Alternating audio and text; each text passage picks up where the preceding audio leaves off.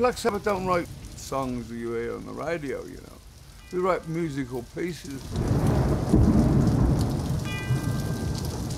If you try to live up to the expectations of the past album, then you just fail dismally.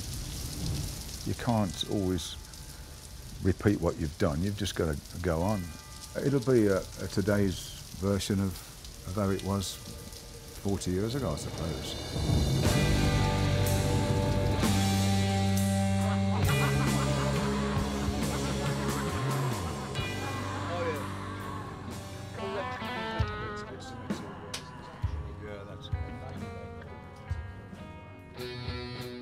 The last time we were in the studio all together was 1978.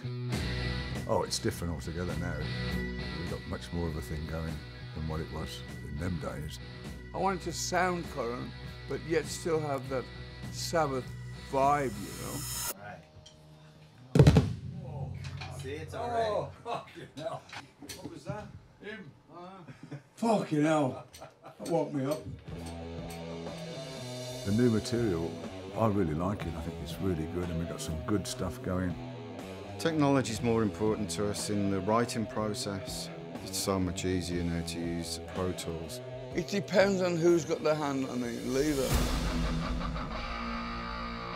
I'm really excited for the fact that Rick Rubin's doing it. I think he's looking for a raw Sabbath and I think we're looking for that as well. I make an album that I like, and then if someone else likes it, great. Well, I'm hoping that, you know, people are going to like what we're doing. I like what we're doing, and we like what we're doing. Do you think we should do that double the length in the beginning? Or Try it, yeah.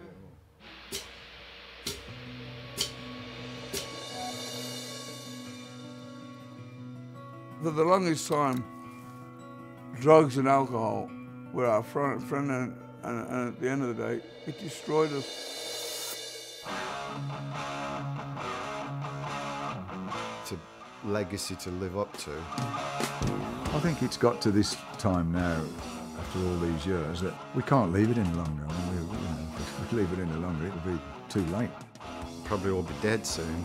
So, you know, while we still can play and sing, then we've got to do it.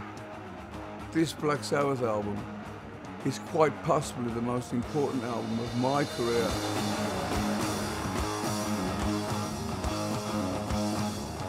I guarantee there is going to be a Black Sabbath album.